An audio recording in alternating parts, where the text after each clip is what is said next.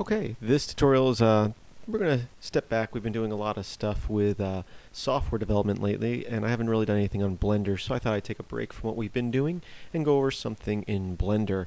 I am using Blender 2.67. That's the most current at the time recording this, although this video may not be posted for a couple of months based on my timetables, my time schedule.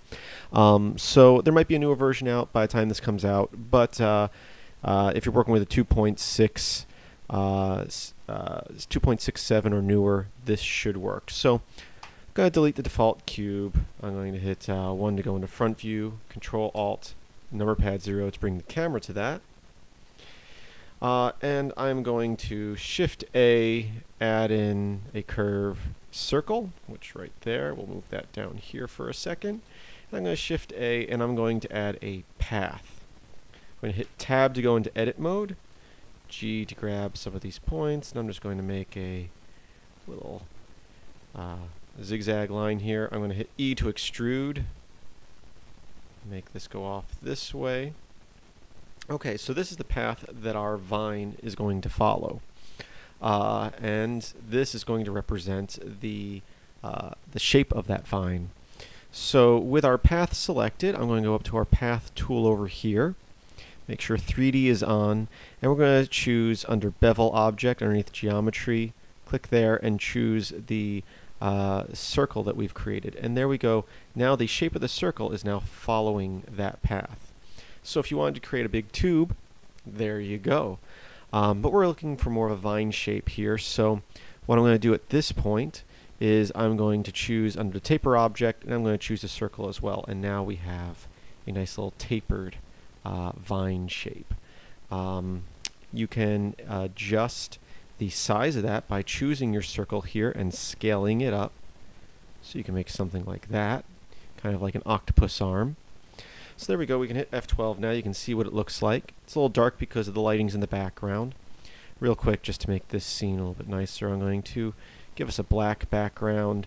I'm going to choose our object here. I'm going to make it green like a vine. A little bit darker. Okay, hit F12 again. Once again, it's still really dark. That's mainly due because our light is in the background here, which I'm actually going to leave that bright light in the background as a backlight. But I'm going to Shift D to clone it, move this over here, and move it down here. And lower its energy from 1 to 0.2. I think will look good. We'll hit F12 now. So there we go. We have this vine coming out, or you could be making an octopus arm or something like that. But that's just how it looks. Now let's animate it. Let's say we want it to be growing out from the side of the screen. So we're going to select our path object again. I'm going to choose the path, the data object tab, little path icon there. And down here we have our start bevel factor and end bevel factor. If we move our start, you can see that we can change where it starts, and if we take the end, we can change where it ends. So you can make it grow from either direction.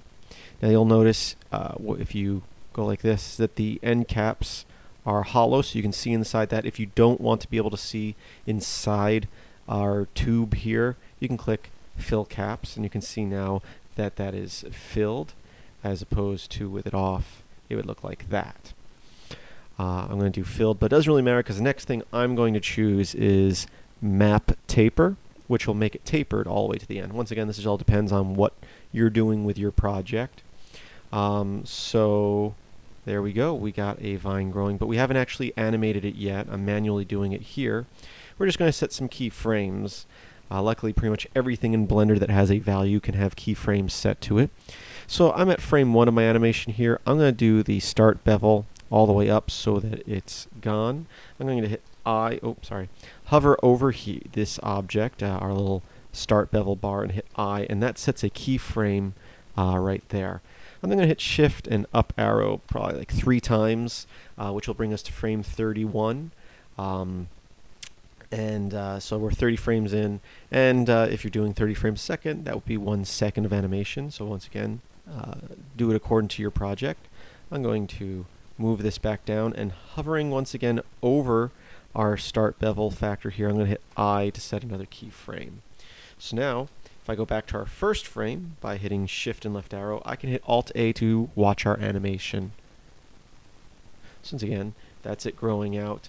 Right now my project's 250 frames. I can set that, I'll set that to 50 so we get a little loop action here better. So you can see it growing. And of course you can go the other way. You can set more keyframes if you like. But that's a very simple vine growing, and you can definitely do a whole lot more with this. And that's a 3D vine. So if I hit F12, obviously it's 3D, looks neat. But if you wanted it to just be a 2D, one thing you could probably do is choose your object here and choose shadeless. And if I hit F12 now you got like a 2D object, so you can make some neat designs of things growing in and out. I'm going to Shift D and rotate that and hit F12, so I can have these growing like so.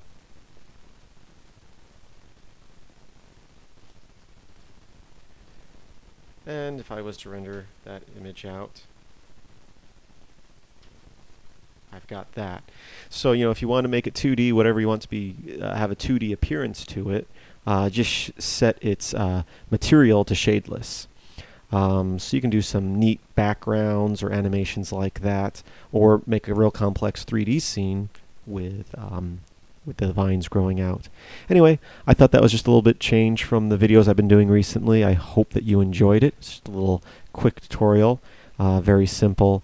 And I hope that you have a great day. Be sure to visit my website, filmsbychris.com. That's Chris with a K. There should be a link in the description. And again, I hope that you have a great day.